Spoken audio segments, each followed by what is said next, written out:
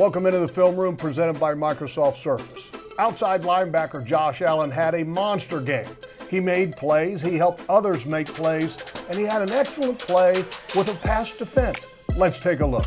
The first play, he power rushes the right tackle, Tyus Howard, back into the quarterback, and then he gets a piece of the quarterback's arm. This is an empty hand going forward. Sack caused fumble. Tyson Campbell comes in, scoops it up, and scores. That's play number one.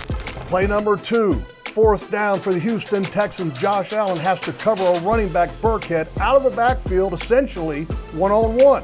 Look at the job that he does, preventing the catch. Josh Allen, a big play here with number two. And then this third play, it's a 3rd and 6. And Josh powers the right tackle, Tyus Howard, back into the quarterback once again. But he doesn't get the sack, but what it does, it enables K'Lavon Chaisson to get a sack. This is big time, especially on 3rd down. Monster game by Josh Allen.